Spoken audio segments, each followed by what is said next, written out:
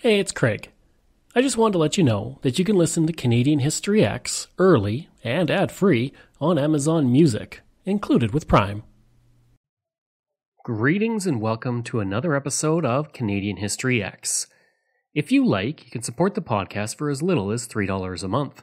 Just go to patreon.com/CanadaEHX. You can also donate to the podcast by going to CanadaEHX.com and clicking Donate. Don't forget, I have 3 other podcasts out there. Canada's Great War, which releases every single Sunday and looks at the First World War and how it impacted Canada. Coast to Coast, which releases every single Thursday and looks at the building of the Transcontinental Railway. And From John to Justin, which releases every single Friday and looks at every Prime Minister in Canadian history, and is currently on Part 2, looking at the opposition leaders who never became Prime Minister. I do all of these podcasts full-time, the writing, the research, everything. So, if you want to support it, every dollar goes straight to me, and I truly do appreciate it, and I'll thank you directly on the air and through my social media. If you like, you can email me at craig@canadaehx.com. You can find me on Twitter. My handle is Craig Baird, CraigBaird, and I'm on Instagram at Bairdo37. Over the course of many episodes about small towns, I can honestly say that Halton Hills has one of the most unique histories of any community I've come across. It isn't just the story of one town, but of several hamlets and towns that came together into one community in 1974. Due to this, as I go through the history, I'll jump between the communities at first as each was founded at different points in the 19th century, and we'll circle back to talk about the other communities as we go through the years. One common thread, though, through all the histories of these communities is the milling industry, which would help power the Canadian economy throughout the 19th and into the 20th century. Prior to the arrival of Europeans, the area was occupied by the Attawandaron, who were a people who spoke the Iroquois language. Other groups who occupied the land included the Anishinaabe and the Haudenosaunee. By the 1800s, the Mississauga people had moved into the territory, and the Hurons were also drawn to the area thanks to the beauty of the landscape, as well as to hunt, fish, and live in the area. In 1819, the British government would negotiate the purchase of the land of the Mississauga under Treaty 19, and it was from the indigenous that we get the name of Esquissing, which translates as likely that which lies at end. The communities that make up Halton Hills today have a history that dates back over 200 years. The community of Esquissing was first surveyed in 1818, and it would open to settlement 1 year later. By the time the first township meeting was held in 1821, the community had a population of 424. As Esquissing was beginning to grow, another community would spring to life. George Kennedy owned land in the area, and in the early 1820s, he would build a sawmill powered by Silver Creek, followed by a woolen mill, grist mill, and a foundry. Around these businesses, a place called Hungry Hollow would grow. In 1837, William and James Barber purchased the mills and land from Kennedy and renamed the community Georgetown in his honor. With Georgetown seeing prosperity arrive, another community named Williamsburg was becoming a major industry center for the area thanks to the mills that were running along the Credit River. This community had begun in 1825 when a man named Ben Williams set up Williams Mill with his son Charles and Joel. The Williams family became the central family of the community, with Charles Williams serving as the Justice of the Peace there in the 1860s, along with being the owner of several mills. As for the original Williams Mill, you can still see that building today. It no longer operates as a sawmill as it did in 1825, but it has been in continued industrial use since it first opened. The Georgetown Electric Light Company power plant operated out of the site in 1898, and today it joins the original sawmill as a historic site that can be enjoyed. Norval would start up in 1820 when James McNabb, a United Empire Loyalist who fought in the War of 1812, bought land to build a mill and raise sheep. In 1836, a post office was established, and within 10 years, 200 people were living in the community that had 2 churches, a grist mill, an oat mill, 2 stores, and a tavern. Acton began life in 1825 when three brothers, all of whom were reverends named Ezra, Zenas, and Rufus Adams, arrived in the area. The settlement slowly grew, and by 1840 there was a mill and a tanner. Originally named Danville, it would later change its name to Adamsville to honor its first three settler brothers. The mills were not the only industry that the area was blessed with in those early years of settlement. Limestone is abundant, and that led to the development of lime kilns along what is now called the Bruce Trail, which goes through the Halton Hills and Limehouse within it. Many of the kilns from the 19th century still stand for the most part, but the largest of them, the Draw Kiln, is currently being restored. Along the Bruce Trail, a train station still exists, and the rail bed for the former Toronto Suburban Railway can also be found near Limehouse, and you can walk the Bruce Trail today and see a lot of history through the community. The community of Acton would go through a change in 1844 when it went from being Adamsville to Acton, named for an area in Acton, London, in England. That name comes from a corruption of Oaktown, which is what the English community was originally named due to the great amount of oak trees found in the area. By 1846, Georgetown was humming along with a gristmill, sawmill, cloth factory, tavern, 2 tailors, 3 wagon makers, 4 blacksmiths, and a population of 700 people. 10 years later, in 1856, the Grand Trunk Railway arrived. This allowed Georgetown to grow even quicker. In 1864, the community became a village, and in 1869, it had a population of 1,500 people. With the arrival of the Grand Trunk Railway, it brought something else to the area, the Iron Bridge. This bridge, which crosses the Credit River, runs for 842 feet, and it's considered an engineering marvel. It was also the longest span on the Canadian National Railway when it was built, and you can still see it today with a visit to the community. In 1852, the community of Williamsburg went through a name change as well, becoming Glen Williams. 2 years later, a man arrived in the community and set up a haberdashery shop. This man was named Timothy Eaton, and he would remain several years in the community before he left to start a bakery in Kirkton, Ontario.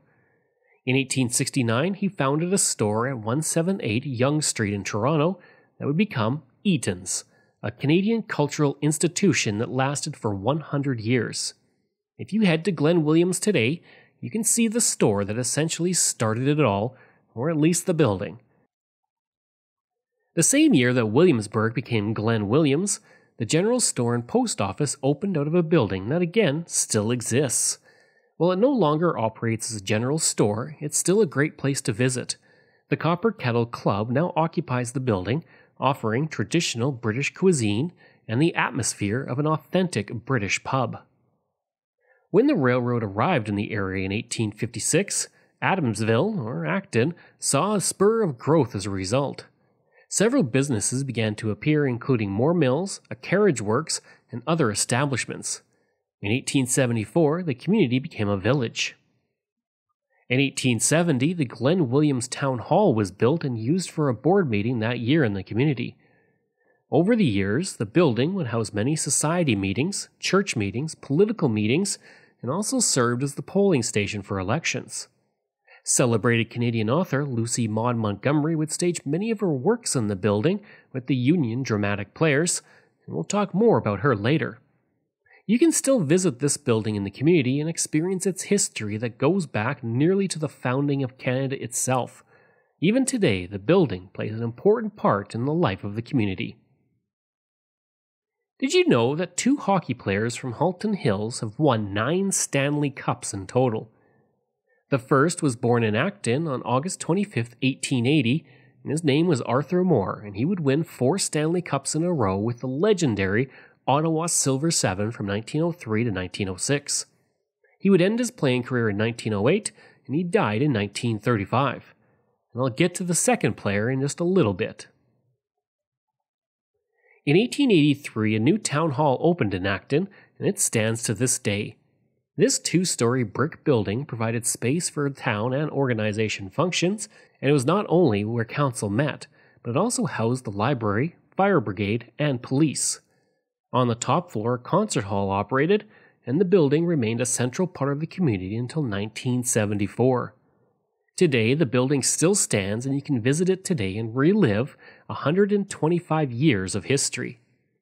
It was also the first designated historic building in the history of Halton Hills.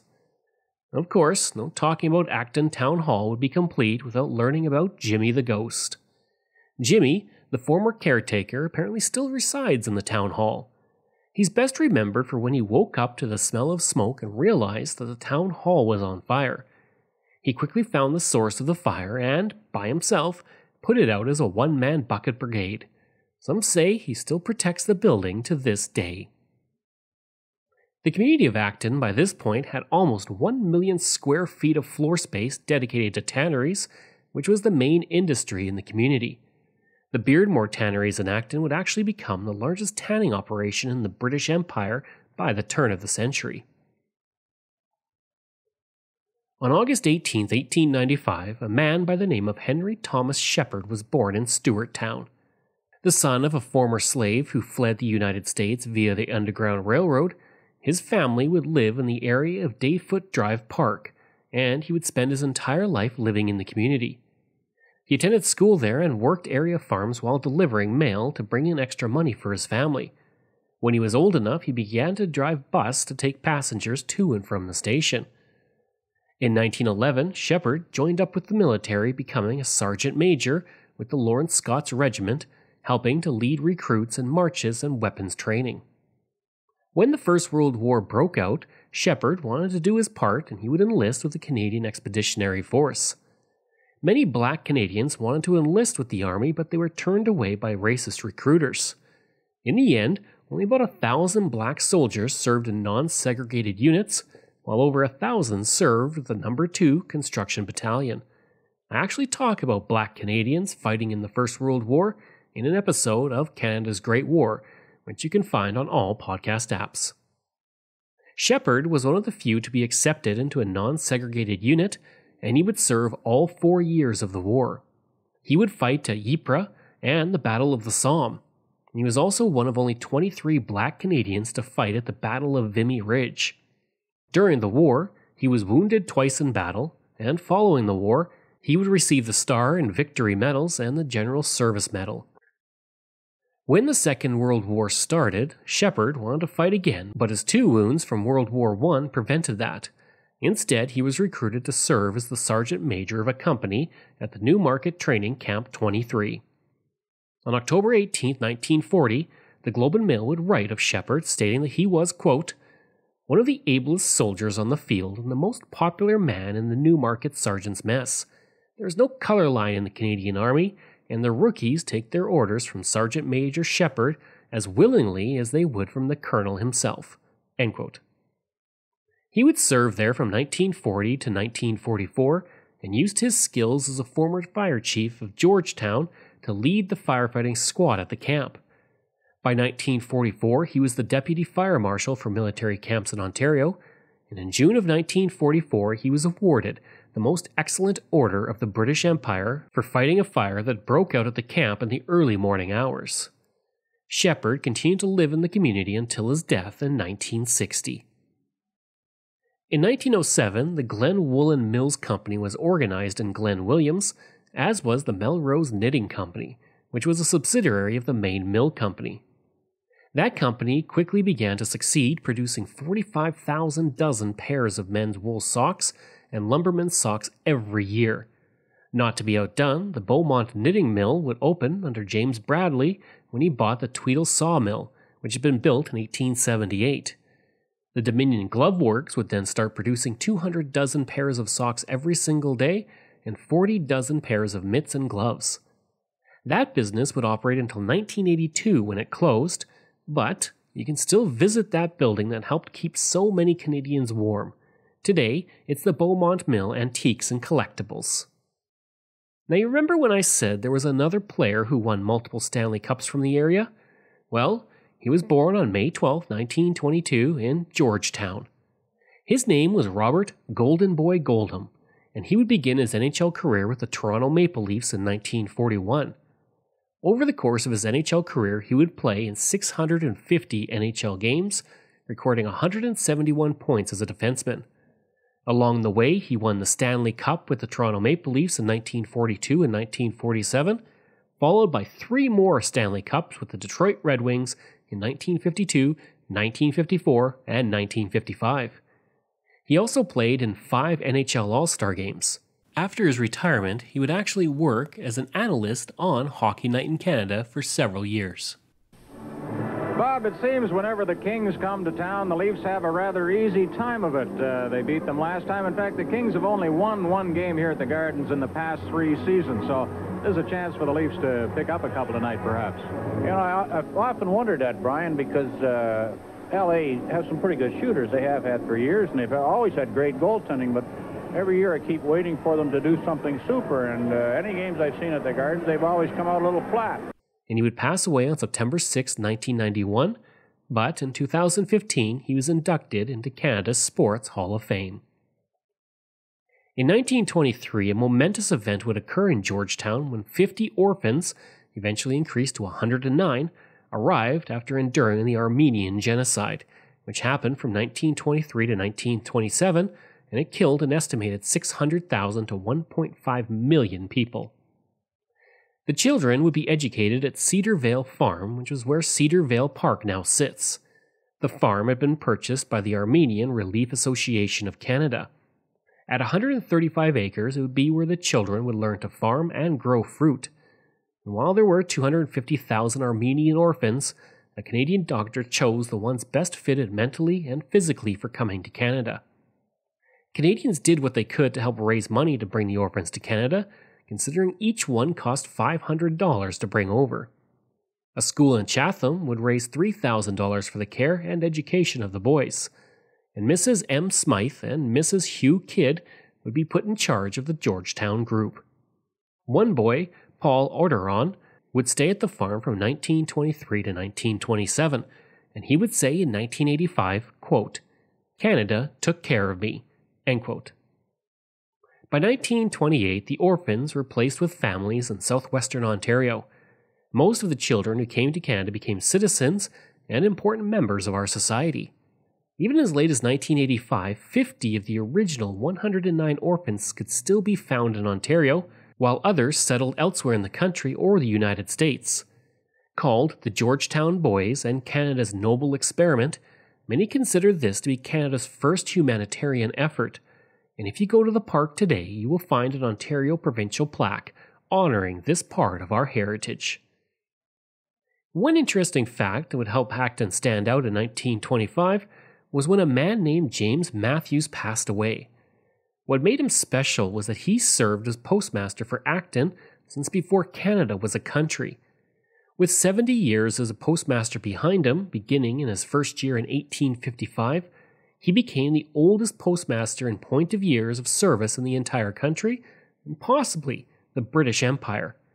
He only stopped delivering mail 6 weeks before his death when he was stricken with paralysis at the age of 90. In 1926, Lucy Maud Montgomery, who wrote the Anne of Green Gables series, moved to Norval. This was not a quick stopover for the celebrated author. She would remain until 1936. And while living in the community, she would publish Pat of the Silver Bush and was often seen in the community. Calling Norval one of the prettiest villages in all of Ontario, she would write in her diary, quote, "I love Norval, as I have never loved any place save Cavendish. It is as if I had known it all my life." End quote. Today, the Lucy Maud Montgomery Memorial Garden exists in the community to honor her time there. The community also celebrates Montgomery Christmas on the weekend of November closest to her birthday, and various Lucy Maud Montgomery seminars and readings are held through the year.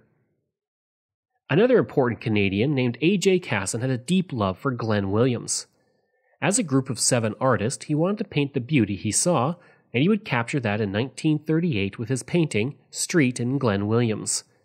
That painting of a quiet road in Glen Williams would sell for $542,000 on June 1st, 2010, the most ever for one of his paintings. Casson would paint many other works in the community, including Village Street October, Farmhouse near Glen Williams, and Country Road, Glen Williams, all of which are now in the Ottawa Art Gallery. Most of us, when we think of the setting for a Group of Seven painting, think of somewhere northern, remote, and inaccessible. And indeed, many of the paintings were like that. But A.J. Casson was the youngest member of the Group of Seven, and he wanted to do something different. He wanted to stake out a territory that he could call his own. And what he chose were the sleepy southern Ontario villages that he had known all his life. Casson bought a car and used it to travel through the villages of Ontario. He painted the quiet streets and countryside around Elora, Norval, Meadowvale, Glen Williams, and others. What he saw appealed to him for many reasons. It reminded him of his childhood. It was Canadian, and it was a peaceful, ordered existence removed from the growing ferment of modern life. And in finding the Ontario village, Casson found above all what he was seeking, a subject matter substantially different from Carmichael and the rest of the Group of Seven. Even today, Casson remembers how powerful was the influence of these older, more established artists. You can understand a young person and admiring what they did so much. The influence was too strong. Jackson, for years, begged me to go down to Quebec with him. I was afraid if I went, I'd just paint poor Jackson. So instead of that, I started scouting the Ontario villages and doing them. On January 1st, 1974, arguably the biggest event in the history of Halton Hills occurred when Georgetown, Acton, Esquissing, and several other hamlets amalgamated into the town of Halton Hills. If you head over to Halton Hills to see the amazing history for yourself, then be sure to check out the Halton Hills Sports Museum. This museum celebrates the history of the sports in the community and many of the individuals who helped put the town on the map with their excellence in sports. The community has had several NHL hockey players, Olympians, baseball players, and more, many of which are now honored in the Hall of Fame portion of the museum. So come explore the history of the community through the history of sports. I hope you enjoyed that episode and my look at Halton Hills, Ontario. If you did, please leave a rating and review. If you like, you can reach me through email at craig@canadaehx.com. You can also visit my website where you'll find hundreds of articles on Canada's history as well as all my podcast episodes. Just go to canadaehx.com. And don't forget you can support the podcast through Patreon. There are multiple tiers to choose from, all with great benefits. You can support the podcast for as little as $3 a month, just like all of these wonderful patrons have, and I apologize if I mispronounce any names. Randy Hayden, Doug Campbell, Reg W., Deborah Carlson, Francis Helbling, Randall McCallum, Diane Wade, Lorianne Kirby, Gary Dolovich, Nick Zinri, Shannon Marshall, Clinton Martinez, Dimitri Shove, Aaron O'Hara Myers, Robert Dunseith, Todd Casey, Catherine Roy, Luke S., J.P. Bear, Jason Hall, Phil Maynard, and Iris Gray. If you want, you can find me on Facebook. Just go to facebook.com/CanadianHistoryX. You can find me on Twitter. My handle is Craig Baird, CraigBeard. And you can find me on Instagram. Just go to Bairdo37. Thanks, and we'll see you again next time.